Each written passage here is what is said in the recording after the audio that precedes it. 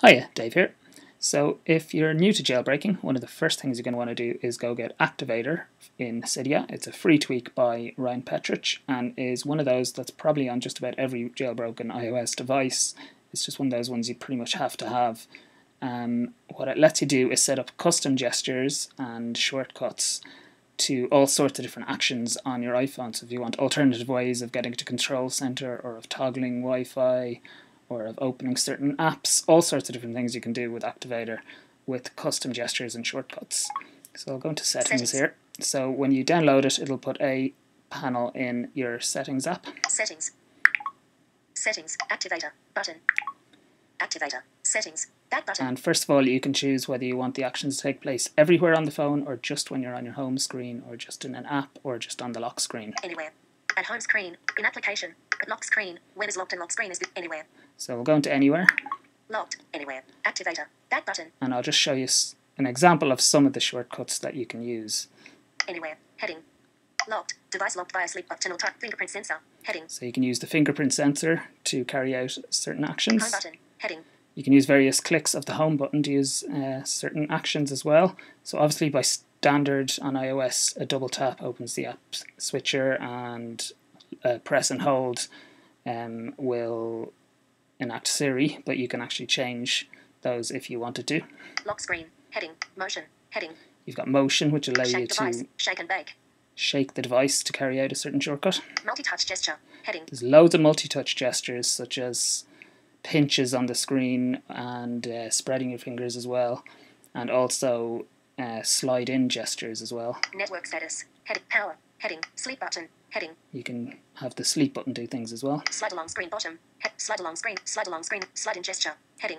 Now, one of the things with all these slide gestures and the multi-touch gestures is that if you're running VoiceOver like I am, you're not going to be able to use a lot of these because the VoiceOver gestures obviously conflict with the Activator gestures. So a lot of those are ruled out if you are a VoiceOver user, but there are still loads of things we can use with VoiceOver.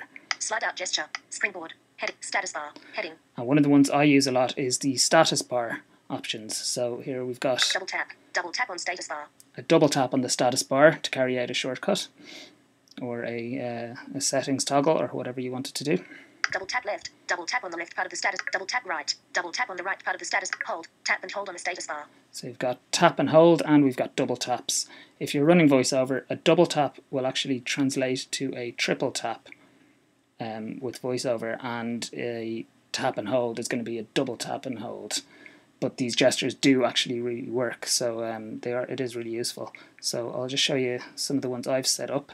So I chose for a double tap on the status bar to be bring up the control center, excuse me. So I'll do that now. 2314, status bar item. So if I now triple tap,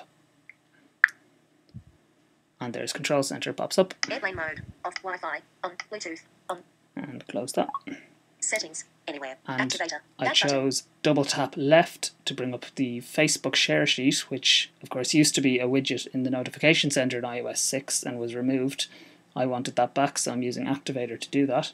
So if I put VoiceOver focus on the left hand side of the status bar, say 2 of 3 Wi-Fi bars. On the Wi-Fi. 862555315. Status bar item. And because I chose double tap left to be the Facebook, I will now triple tap because I'm using VoiceOver. Message, text field, is a 2350, Facebook.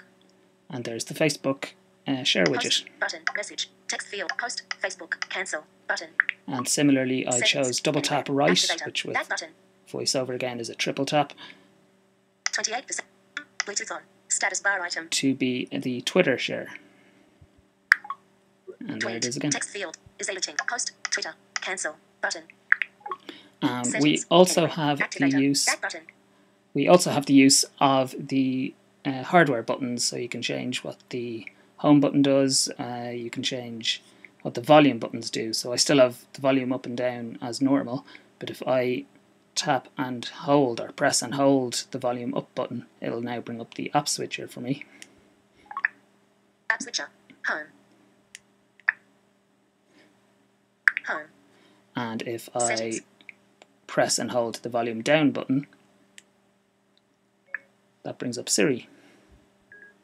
Mail. And I'm also using the Touch ID as a simulation of the home button, so I actually don't even have to fully press the home button to exit out of an app. I just need to place my finger over the Touch ID sensor and that will close an app. So that's just an example of some of the things we still can do with VoiceOver using Activator, and there's all sorts of add-ons you can get for it in Cydia as well. So Activator, if you haven't got it already, it's definitely one of those tweaks you're going to want to get. The developer's always working on it and putting out updates and that kind of thing. Really useful, and he's also added, if you have an iPhone 5S, that Touch ID sensor option as well, and I'm sure there's more to come on that. So thanks for watching. Any questions, let me know. Cheers.